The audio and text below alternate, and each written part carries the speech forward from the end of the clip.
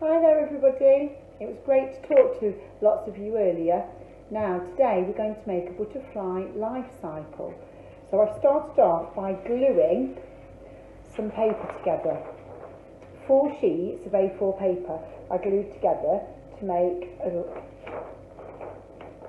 big shape, and then I cut it out into a circle shape. That's going to be the bottom bit of our life cycle. And then I've made a smaller circle that I've sectioned off into 4 bits.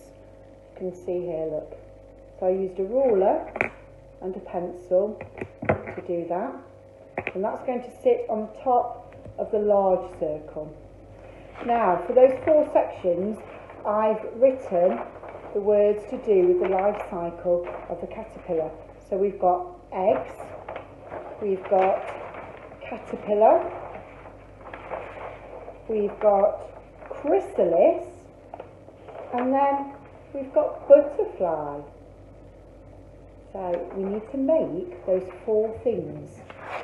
Now for the eggs, I just made a leaf shape, but you could collect a leaf when you're out on your walk, or you could get it from your garden. And then I found 3 little pom-poms that could be the eggs, but again you could look around your house and choose things that could represent the eggs.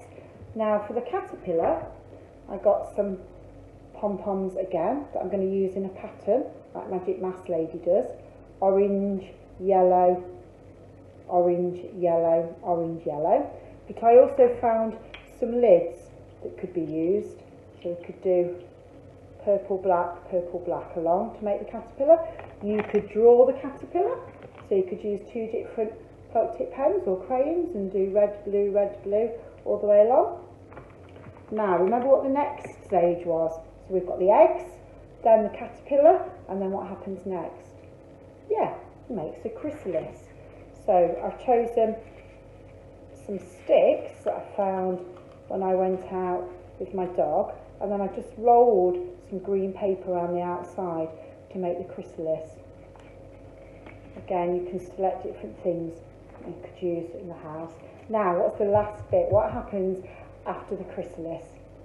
Is it a caterpillar? No, it's a beautiful butterfly, like in our song that we sang.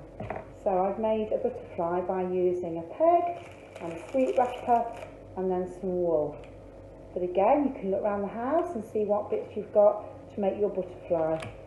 And then I would go over the words with a black felt tip to make them stand out a little bit clearer. So eggs, caterpillar, chrysalis and butterfly.